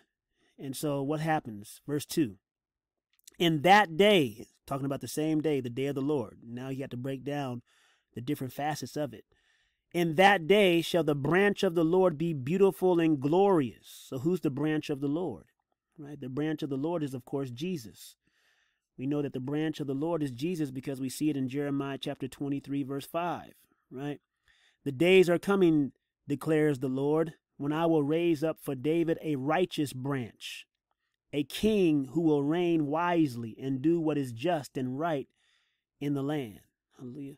So this branch, hallelujah, verse 2 of Isaiah chapter 4, in that day shall the branch of the Lord be beautiful and glorious. That branch of the Lord is talking about Jesus Christ. We saw that in Jeremiah 23, verse 5 about this branch, the righteous branch. We also see it in Jeremiah 33, verse 15. Hallelujah. In Jeremiah 33, verse 15, we see the same thing. In those days and at that time, I will cause a righteous branch to spring up for David, and he shall execute justice and righteousness in the land. Again, speaking about Jesus, he's the branch. He's the samach, right? That's the Hebrew word for the branch. Hallelujah. Branch, samach. Hallelujah. Samach. Hallelujah. It means a sprout, a growth, right? He's the samach. He's the sprout. He's the growth, right? He's the branch, right? He's the root out of the dry ground. Isaiah 53, verse 2, right? He's the sprout, literal or figurative, a branch, a bud, that which grew. Okay. So he is the root out of the dry ground. Isaiah chapter 53, verse 2. He's the branch. He's the righteous branch. Zechariah tells us the same thing in Zechariah chapter 3, verse 8. Listen, high priest Joshua, you and your associates seated before you, who are men symbolic of things to come. I am going to bring my servant, the branch. Again, the same Hebrew word, samach. Hallelujah. Same Hebrew word, my servant, the branch. Again, samach. Hallelujah. Samach. It's the same word that you see in Isaiah chapter 4, verse 2, the branch. Okay, so we're talking about Jesus Christ. So on the same day, speaking in the context of the day of the Lord, what's going to happen? In that day shall be the branch of the Lord. In that day shall the branch of the Lord be beautiful and glorious. Right? So Jesus Christ, hallelujah, he's the vine in the New Testament, and the Bible says we are the branches. So we're connected to him. Hallelujah.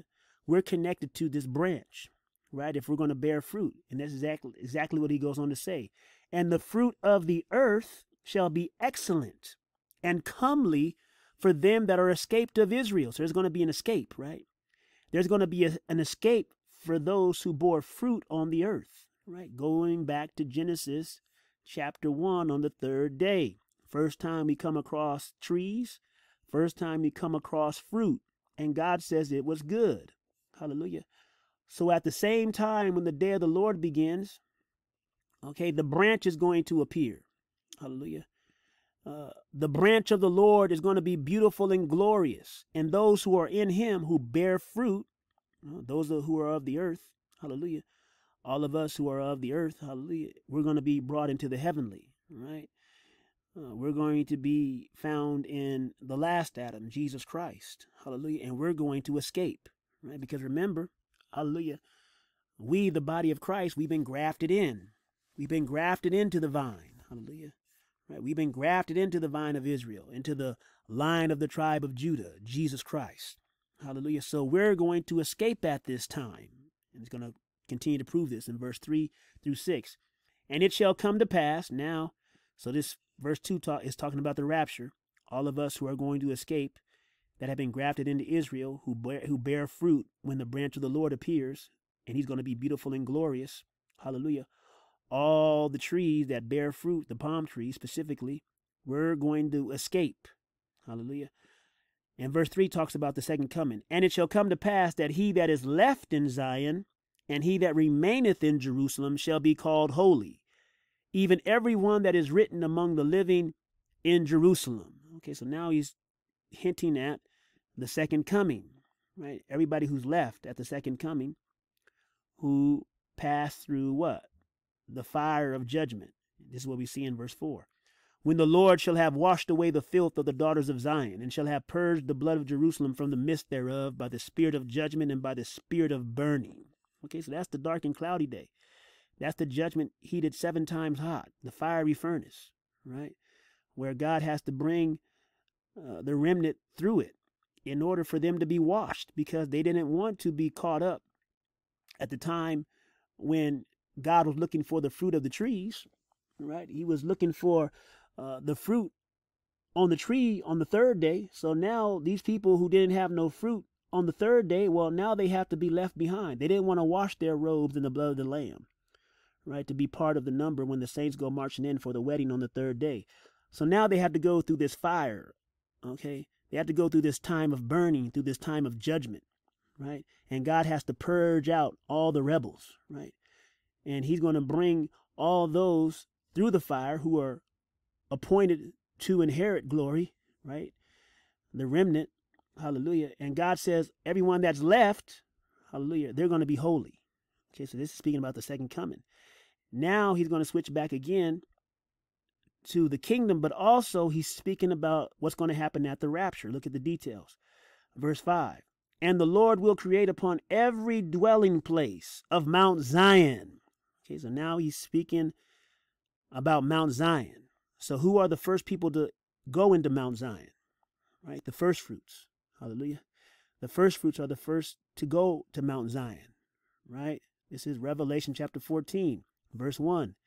And I looked, and lo, a lamb stood on Mount Zion, and with him 144,000, having his father's name written in their foreheads.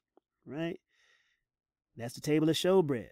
We also see in Revelation chapter 5, okay, when the Lamb is standing, that the great multitude is there. And we're all singing the new song when he takes the 7-sealed scroll from the Ancient of Days. Verse 6, and I beheld, and lo, in the midst of the throne, and the throne is in Mount Zion, and of the 4 beasts, and in the midst of the elders stood a lamb. Same scene, just a different perspective. As it had been slain, having 7 horns and 7 eyes, which are the 7 spirits of God sent forth in all the earth. We're there too, the body of Christ. We're all there. We're the first fruits. Hallelujah. And so what is God saying in Isaiah chapter 4, verse 5? And the Lord will create upon every dwelling place of Mount Zion. God says in his Father's house there are many mansions, right? He goes to prepare a place for us. And if he goes to prepare a place for us, he will come again and receive us to himself, so that where he is, we will be also. And upon her assemblies, right? All of us have come to Mount Zion, hallelujah, in festal attire, hallelujah. All the assemblies, table of showbread and the great multitude, God is creating upon every dwelling place of Mount Zion and upon her assemblies a what? There goes the cloud, a cloud and a smoke by day, hallelujah, a cloud and a smoke by day. The house fills with smoke when we go in, right? Because the clouds of heaven have entered into it, right? Because Daniel chapter 7 tells us that the Son of Man comes before the Ancient of Days in the clouds of heaven. And when he comes before the Ancient of Days in the clouds of heaven, he takes the 7-seal scroll and opens it. And all the first fruits, table of showbread and the menorah, we sing a new song, right? And the Bible tells us that the angel who stands at the golden altar of incense offers up the incense of all the prayers of all the saints upon the golden altar. And the smoke begins to ascend up before the face of God, Revelation chapter 8. Then he takes the fire from the altar, same thing you see in Ezekiel chapter 10, and he goes out and he casts it upon the earth, right? Hailstones and coals of fire. And the Bible says that the cloud, the smoke, all fill Mount Zion, right? The tabernacle, amen, in heaven. Same thing we're seeing right here in verse 5. Okay, verse 5. And the Lord will create upon every dwelling place of Mount Zion, upon her assemblies, a cloud and smoke by day, and the shining of a flaming fire by night. Hallelujah. So again, not only is he speaking about the heavenly Mount Zion, but he's also speaking about the kingdom, right? The kingdom age, amen, where there's still going to be night, because he's talking about the protection that he's going to give to everybody. But it begins in heaven first, right? And this is where we're going to see the mistor. For upon all the glory shall be a defense, okay? Upon all the glory shall be a defense. This is exactly what's going to happen for those of us who are raised up on the third day. We get to see God's glory. And so God says, upon all the glory shall be a defense. Our Lord is a strong tower. The righteous run to him and we are safe. So he's speaking about Mount Zion in heaven first and foremost, but he's also talking about the whole entire kingdom age, where God is going to protect everybody who will be in there, even this remnant that went through the fires of the time of Jacob's trouble, right? When the spirit of judgment and the spirit of burning purged out all the rebels. Hallelujah. Verse 6, here goes the mistor. And there shall be a tabernacle. Hallelujah. Here goes the tabernacle. There shall be a tabernacle. Amen. All of us who are the first fruits, we're inside the tabernacle. And there shall be a tabernacle for a shadow. Right? Psalm 91. Those of us who dwell under the shadow of the Almighty, right? We're protected, right? We're protected on this day. And there shall be a tabernacle for a shadow in the daytime from the heat, and for a place of refuge, and for a covert from the storm and from the rain. The covert, the King James Version, is the Hebrew word mistor. Amen. The covert is the place of shelter. That's the mistor. From the storm and from the rain. Well, the Bible tells us that the storm and the rain comes on the day when Jesus Christ brings the cloud over the earth, right? Here goes the mistor, right? The shelter. King James translated as covert. Hallelujah. The mistor, here it goes. One time in all the scriptures, right? The waters, mem. You had a mem, hallelujah, to the beginning of it. And that mem is all the waters that escaped. Okay, we escaped the time of trial. We escaped Saith, the hidden one who's going to be revealed when the restrainer is removed. All the waters are going to be separated on the cloudy and dark day. Some of the waters are going to go above in heaven, all of us who have the fountain of living waters, while everybody who doesn't have the fountain of living waters is left below, right? In the waters below. And then who appears? You take away the mem. You take away this mem, and you get Saith, Psalmic, Tav, Vav, Resh, Psalmic 60, Tav, 400, 460, Vav, 6, 466, Resh, 200, 666. Hallelujah. So for the people who don't have a place of shelter, right? The people who don't have a place of shelter, those who have been left behind, who've built their foundation upon the sand.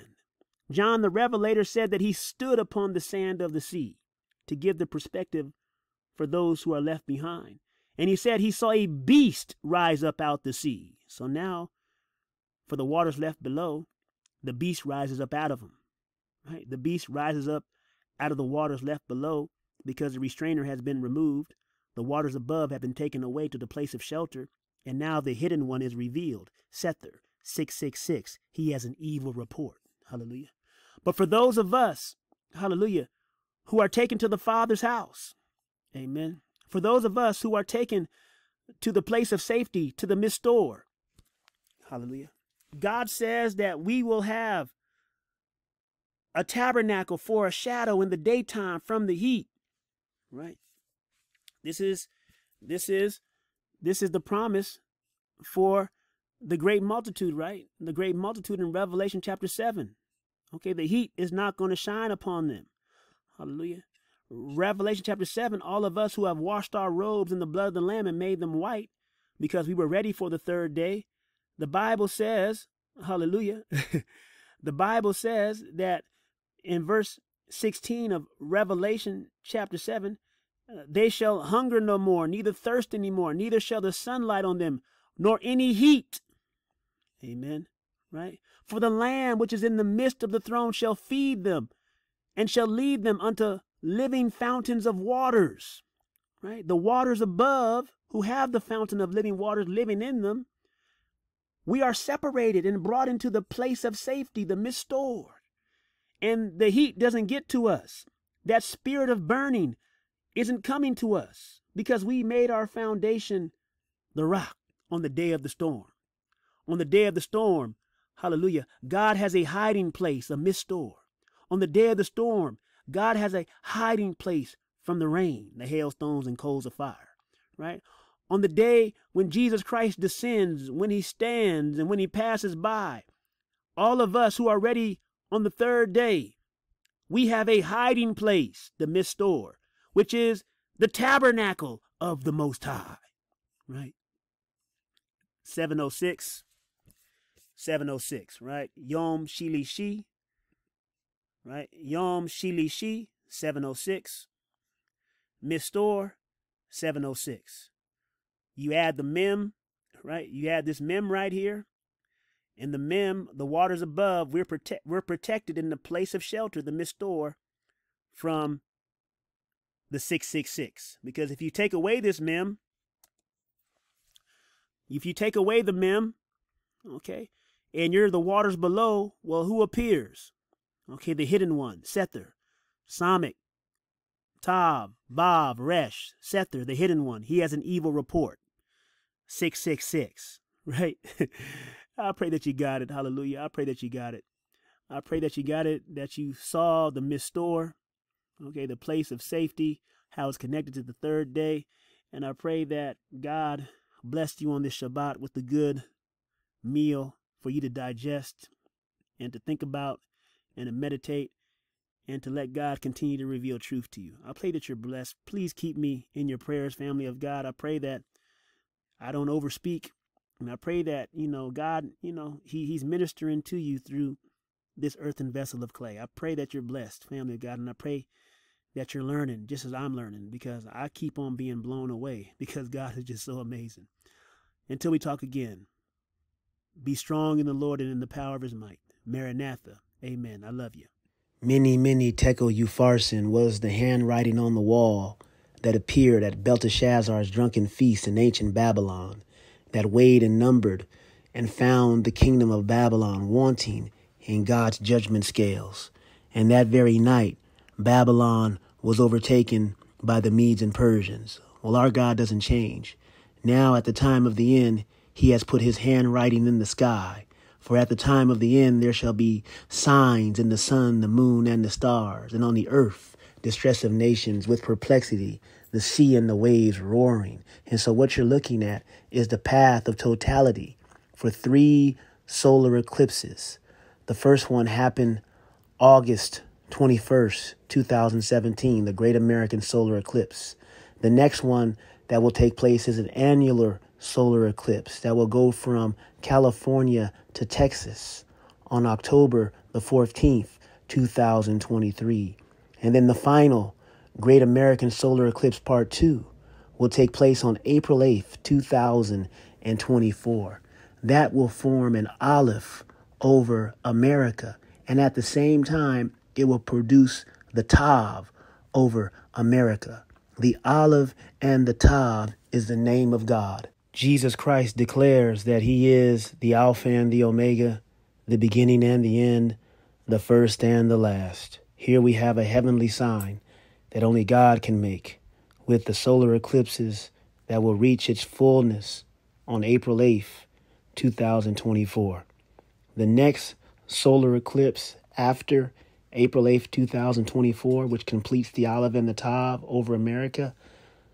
The next solar eclipse to happen over America will not happen until 2045.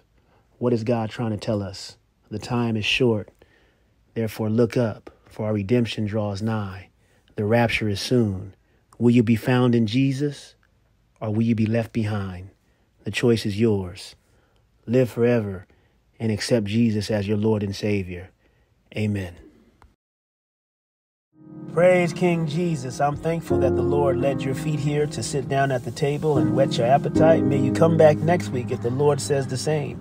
For more teachings of when the temple in heaven is open, everything will change. If you want further study, come to my YouTube page as you can see on the screen.